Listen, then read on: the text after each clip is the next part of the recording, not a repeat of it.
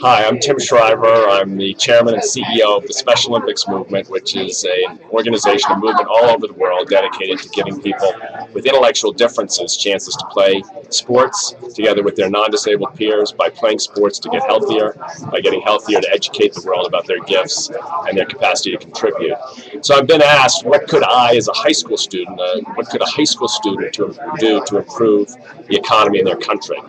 I'll take a step back from the economy and say, first and foremost, I think what high school students need to do all over the world is believe in themselves.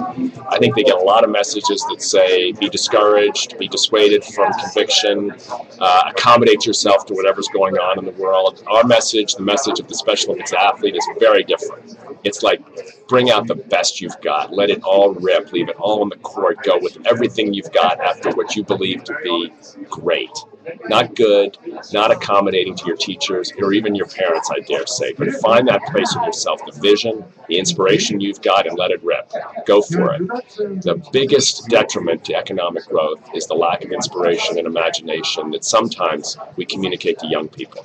The most important, I believe, contributor to economic success and to economic revitalization is young people believing in new ideas and the creative energy necessary to marshal those ideas and bring them to scale. It's not about making money.